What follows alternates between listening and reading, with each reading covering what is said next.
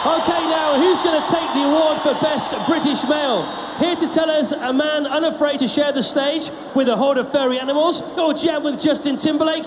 He also sings with one of the best bands in the world. From the Flaming Lips, Wayne Coyne.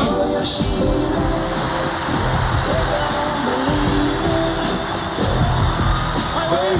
How you doing? Well, thank you for that wonderful introduction.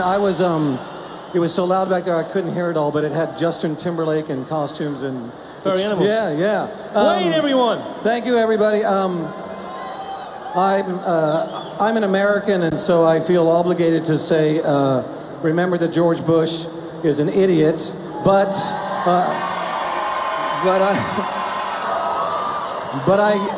I fear that I'm too giddy for you guys to take it serious because I just met Prince backstage. Anyway, so my life is wonderful and it's great to be here, and the nominees for tonight are...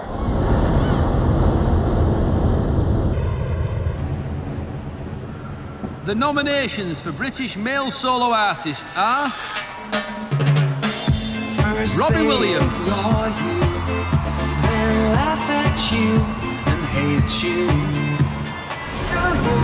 James Blunt,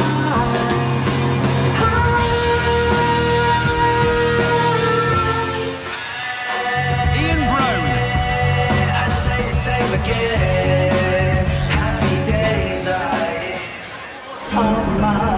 Anthony and the Johnsons, and I love you. Will Young,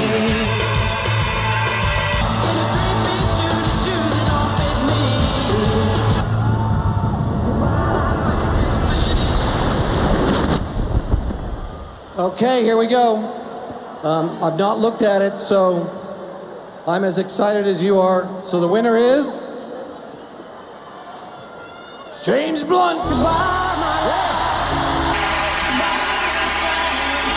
your heart out, Robbie, James Blunt scores a double tonight. James's dad apparently asked him to repay the school fees he forked out. With the amount of albums James has sold, he could afford to buy the entire school.